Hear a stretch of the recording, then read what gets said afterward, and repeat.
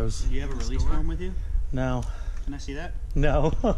What is up, YouTube? How's everybody out there doing today? As you can see, I am in the C7Z06, the newly completed C7Z06 2017 car here, the good old yellow one. And basically what I'm doing, you guys seen in one of the last videos that I just got done finishing up. We got a good start up on it. We still need to fill up the antifreeze and stuff like that, which we, you know, obviously it's done now.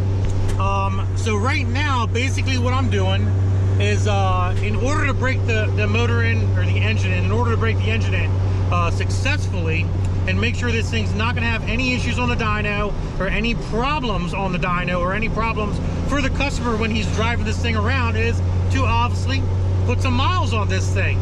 So that's what we're basically doing. I'm actually running over to the New Holland Advanced Auto Parts, which is about 10-15 minutes away from my shop, to pick up an alternator for another customer's car. And I figured what better way to break this thing on some of the back roads here in Amish country than to take this thing out and just drive it around a little bit. So as you guys can see, the oil pressure is doing very, very good. Temperature is doing very, very good. We do have a traction light on. I think there's some suspension, something going on with the suspension back here. I'm thinking that maybe one of the rods popped off or something, but that's an easy fix. Now, I do want to specify, I did fill the gas tank up with fuel before I left the shop. And as you can see, the gas gauge still does not work properly. We're only reading a quarter tank of gas. And I know for a fact I put like $35 in this thing, and I think there must have been a quarter tank of gas already in it, but it's definitely not working. So I'm gonna have to address that and see what's going on there on why this gas gauge isn't working correctly. But other than that, I mean, the car's driving really, really good, especially with the new cam in it and the Gentek Performance heads. Everything's working fine. No leaks, no drips, no errors. Nothing's going goofy. Everything feels great. The only problem, like I said, we have is the gas level sensor, which I have to check out, and the suspension system, which isn't that big of a deal. Other than that, steering's fine, it's handling fine, it's driving fine, and it's pretty fucking awesome. I'm pretty happy about this car finally being back on the road, and I know the customer's going to be thrilled to be able to drive this car after I've had it and finally have it like working correctly. You know what I mean? And definitely we're going to be putting this thing on the dyno, seeing what the dyno does. We're hoping for over 1,000 horsepower, which I think it'll be. This will easily do over 1,000 horsepower. I don't have any doubts in my mind. All new, brand new injectors in this thing. Pretty much a freshly built Golen engine, short block. So we're good to go, guys. We are good to go. So let's go to Advance. Let's get our part, and then we're gonna head back to the shop and make sure this thing still drives like it's supposed to. And like I said, it's doing pretty good. It's not giving me any hiccups. I looked at it this morning actually, and I topped off the antifreeze to make sure the antifreeze was all topped off. And I also checked underneath. I put it back on the lift, checked underneath for any, like I said, leaks or drips, errors. Nothing was leaking, nothing's dripping, nothing's oily. I did take it to Applebee's the other day for lunch, and just drove it like a nice little quick trip down there, just to, you know, see if anything was gonna happen. Because I figure if it was gonna happen, it was gonna be on the way to Applebee's, which is only like a couple blocks away from the shop. And if something did happen, I could either limp it back to the shop or cheaply have it towed back to the shop, one or the other, or come back, get the trailer and tow it back to the shop. So nothing happened. So I figured today, since I had to come over here and get this part, I'd go ahead and drive it a little further and give the legs a little stretch on this C7Z06 to see how it performed. And it is freaking loud. Freaking loud. Like everybody's looking at me like I'm nuts or something. And then they hear the blower, they hear the ProCharger whining its ass off. I'm sure you guys can hear it in the video, but people hear the ProCharger whining its ass off and they think it's like a slipping belt or something, when it's really not. It's just that ProCharger. You can hear it actually right here too. Very little bit, you can kind of hear it. Yeah.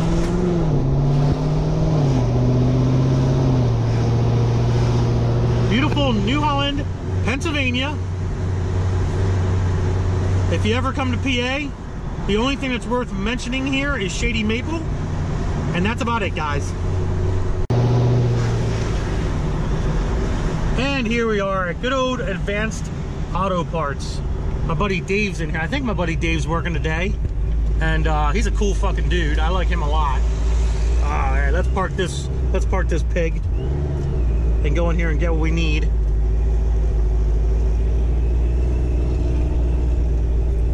Little dirty still. We did wash her off. She's a little dirty still though. We're gonna give her a nice good bath before the customer picks her up though. So she'll be good to go. She will be good to go.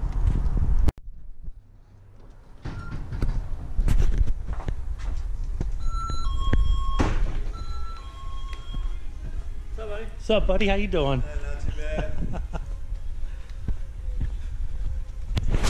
We get to, since we're special, we get to go back in the scary section back here.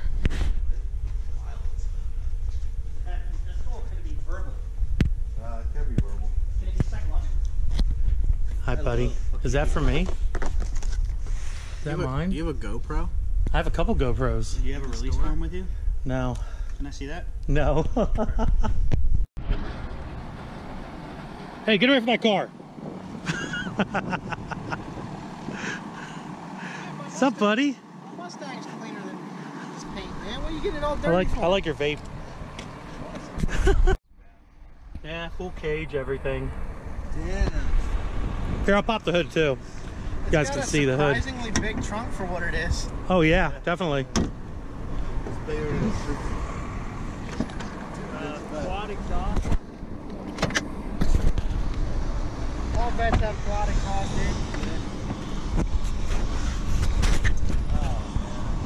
Yeah, so F1A, 94, big ass blower. Lingenfelder, there you go. You like that? You like that plate there, Dave? That's cool. Nice. Custom belt. Rusty wires. Yeah, K-Tech heads, cam.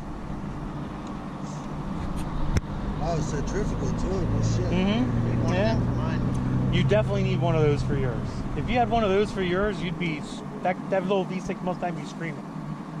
Yeah, I see Lingenfelder. I know that's not no joke. Yeah. Go to the That's a hard dyno. bend, man. Yeah, I don't. That's the way they come from the factory, you know. But I've seen them go on the other side as well, you know, to the other side. I've done them before, Pro Charger builds on the C7s, where they go towards the opening over there. But I'm thinking about getting like a turbo screen for it, like what I have on my turbo. Yeah. I'm thinking about getting one of those with a fine mesh one. So if I can get one of those for it, I might talk to the customer and see if he'd be interested in having that instead of this dirty ass air filter I don't like crap. that. Yeah. I don't like it either. Like, it's way dirty for how new it is, and it's restrictive as hell. Yeah, it looks restrictive. Yeah. But yeah, she's driving good though. She's got maybe well, how far is it from here to my shop? Maybe 8 miles. 8 miles. So it's probably got 10 miles on it right now. Literally 10 miles on this car since I built it. So Brand new motor, you said? brand new short block, brand spanking new. Golen engine. like that? What's that? Was it rebuilt or anything like Yeah, that? it was fully rebuilt by Golen engines up in New Hampshire. Okay, gotcha. They did and these are fully forged from the factory. Yeah, this is completely not stock. Yeah, this is 100% not stock. Same cubic You said inches. it's got about 1,100 horsepower? We're hoping to see 1,100 horsepower out of it. That's crazy. Yeah, we'll see what happens. It's up in the air. What's that sound like? about 9s? What's it sound like? What's it sound like? Can we hear it? Yeah, I'll start it up here.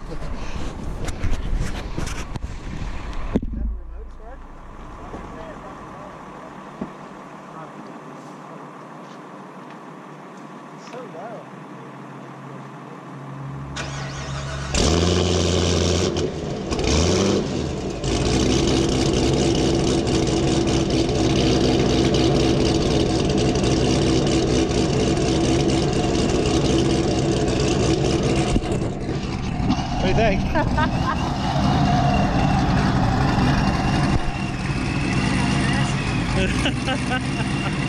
That's my thumbnail right there. Corsa exhaust. Yeah, it's a Corsa exhaust system. Cook's long tube headers with off-road X pipe in the middle, no cats. Sounds nasty. Yeah, it's no joke. It's definitely going to be fast.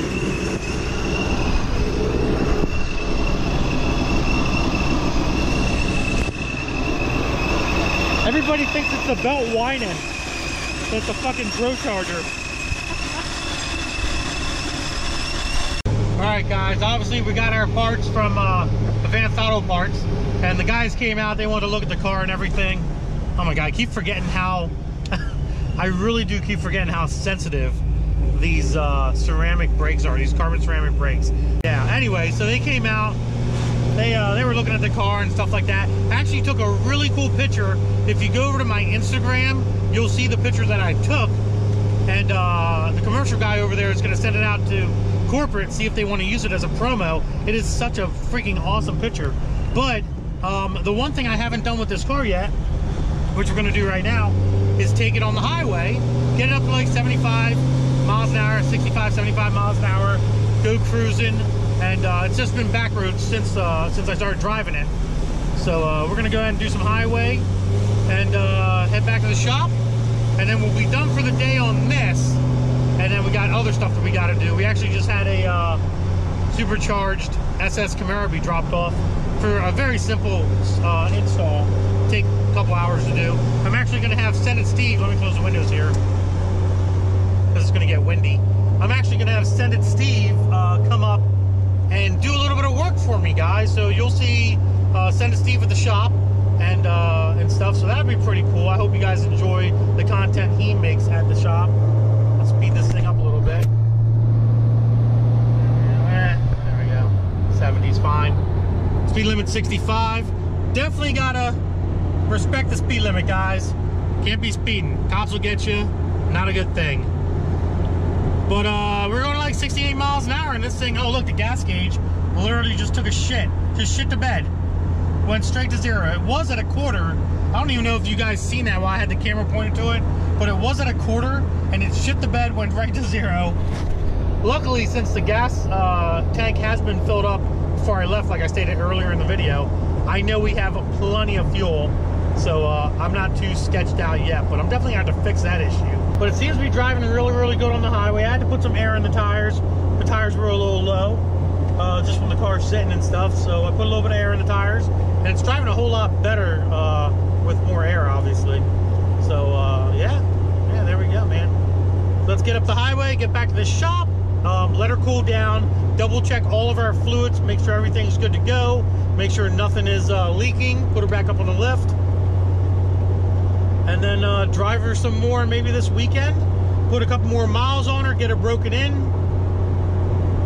That way when it's time for dyno tuning, this thing's gonna be good to go, guys, good to go.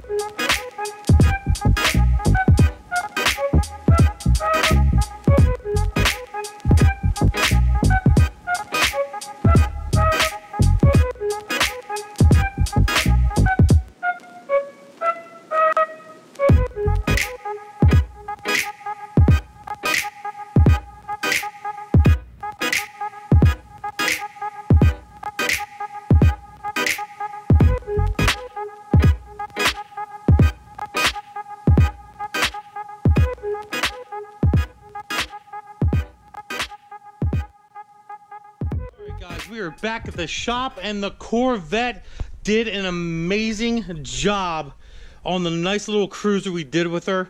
I can't complain. Few little issues to work out, few little bugs, but nothing crazy. We're gonna continue to put a few more miles on her, get her ready for dynoing, but this thing is doing good. I'm very, very proud of it. Very, very excited that the engine's working like it should. Everything's working like it should. No leaks, no drips, no errors, like I stated before. So there you go, guys. We're gonna end this video. If you enjoyed it, do me a big favor, give it a big thumbs up. Don't forget to subscribe. Instagram, DiabloFormula Racing. Facebook is also DiabloFormula Racing. Deuces, guys.